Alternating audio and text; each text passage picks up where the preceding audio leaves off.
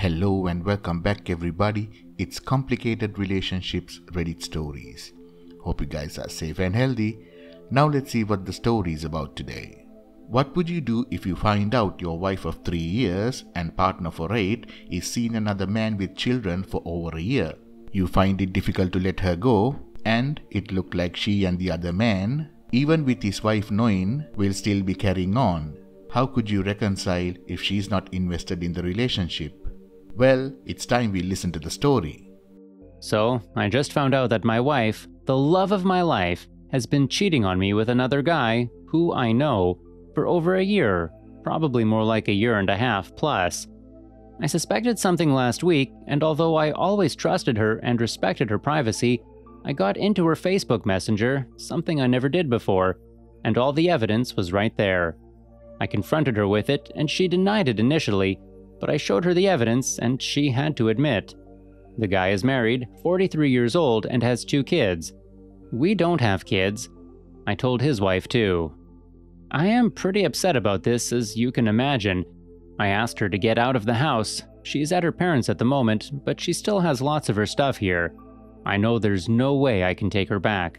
I could never trust her now, knowing it went on for so long, knowing all the lies she told. All of my heart just wants to pretend it isn't true and hug her and love her again. But I know that can't happen, and it's awful. I've been in relationships that ended before. I know that life goes on. I know it's not the end, but I never gave myself so completely to anyone before. I opened up to her. She knew everything about me. It's going to be hard to move on, and it's hard to trust someone again. I've never posted my story online before. I guess I'm looking for support. I feel so alone right now. I know I'll get through it, but it's just happened, and it's so hard. This afternoon, I've been considering my options, and part of me really wants to take her back, work through the problems, and make things right again. In fact, it's what I want the most. I'd do anything to make it right, but there is no going back, is there? Most people who have commented say never take her back, and it's horrible, but I can't help but think they are right. How can it ever be the same? A year and a half of betraying and lies? It's all still so fresh, but I feel that I must make the decision to let her go.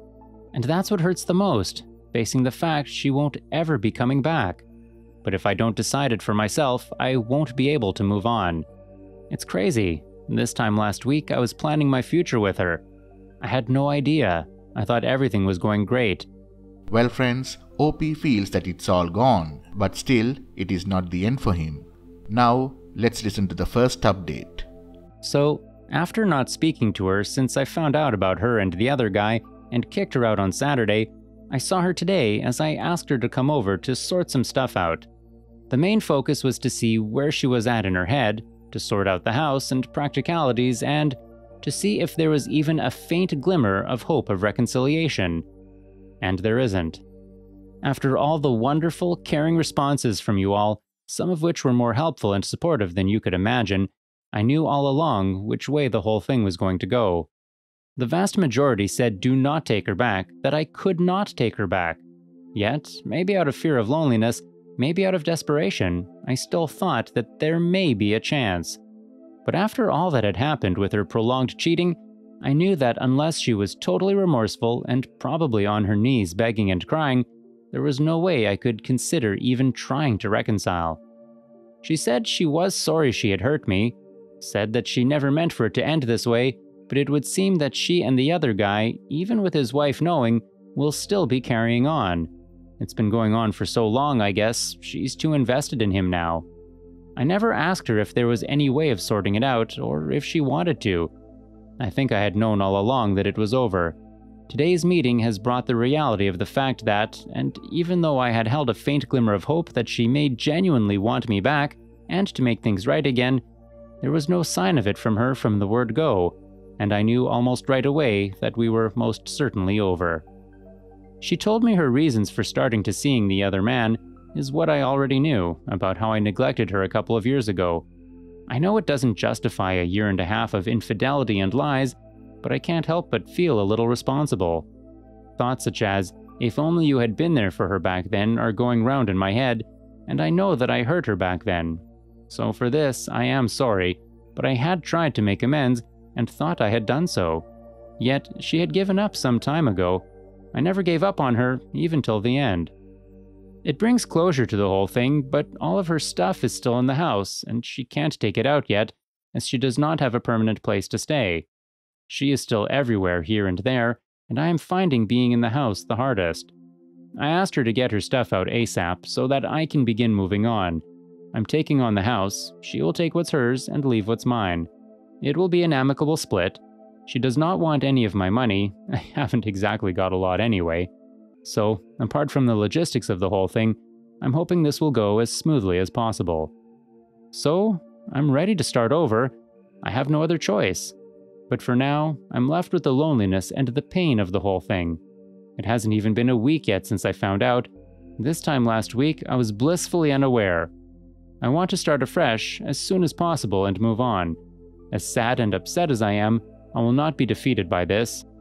Well, OP, you must move on with your life. Here is the last update. So, it's been over a week now since I found out about her and sent her out of the house. She came to get some stuff on Saturday, and it was the first time I was able to talk to her without getting too emotional. She is staying by herself in the middle of nowhere. The guy she's been seeing is on lockdown by his wife, and is staying with his wife for the kids' sake. But he is basically a prisoner in his own home. They have not had much contact, or so she says, and she said that she had been in a very lonely place. So have I. She seemed remorseful and thanked me for not making things too difficult for her. I still feel so much pain over it all. The house is a lonely place, and her stuff is gradually going, so I'm starting to make it my own. But it feels as though all the life has gone out of the place.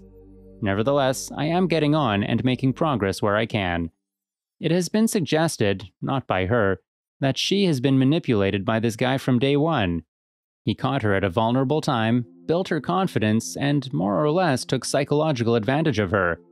I think there may be some truth to that, for the simple reason that she did not leave me in that time.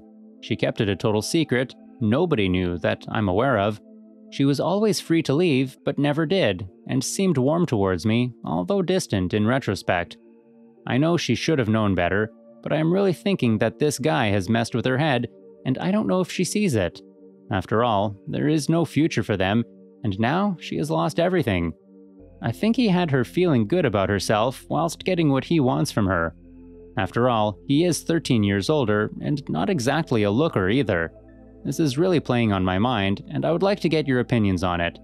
I'm not looking for justification for her actions, just understanding of this ridiculously crazy situation. We have reached to the end of the story. Before we go, let's listen to a few comments by the community. This comment is by MapStar. I'm going to go against the grain here and suggest you try to work things out with your wife. I've said this many times before, people are so quick to jump on the divorce train. You took a vow for better or for worse. This is the for worse. If your wife is genuinely remorseful, knows she made a mistake, and still wants to be your spouse, I think you should not throw away your marriage over a mistake she made. For the sake of all of the time and effort that you have put into this marriage, at least make an attempt to try to salvage it before walking away. You should find out why she cheated. Was he a better performer? Did she love him? Is there something missing from your relationship that she was getting from the other guy? Here is the reply by OP. She doesn't seem remorseful enough, if you ask me. She's not exactly begging to come back, and she hasn't broken contact with the other guy. They're not talking because his wife has him locked up.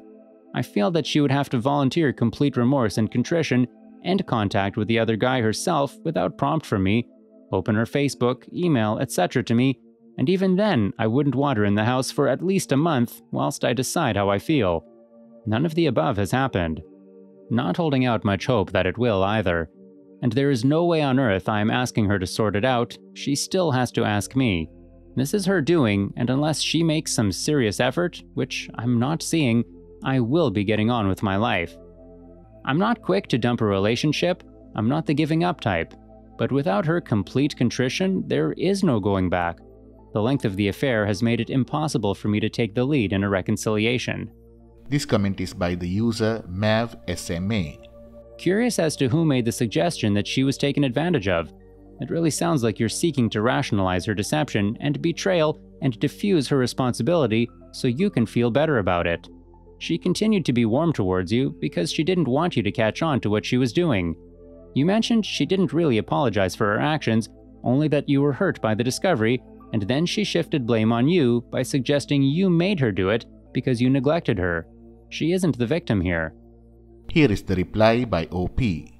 Yeah, I think you're right. Probably still holding on to some hope of reconciliation. Not ready to face the ending. That's why I posted up again. Didn't want to make the wrong decision. It's hard to see what the right thing is to do. My mind is clouded with emotions. That's why I need your opinions. It was my mom who suggested manipulation, but my mom is in no way on her side. Just trying to make light of it, I guess. Well, we will see you tomorrow with another epic story. Until then, be good and stay safe. Please like, comment and share the video if you enjoyed it. Also, subscribe to the channel and hit the bell icon so you will be notified when we upload the next video. Take care.